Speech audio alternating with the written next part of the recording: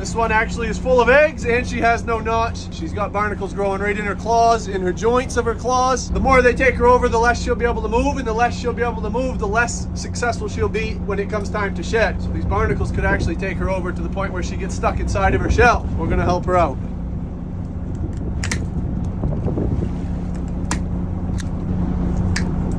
She's all cleaned up. She has no notch. We're gonna give her one. That notch will protect her. She's now safe to breed for the rest of her life. We're gonna give her a snack. We're gonna send her on her way.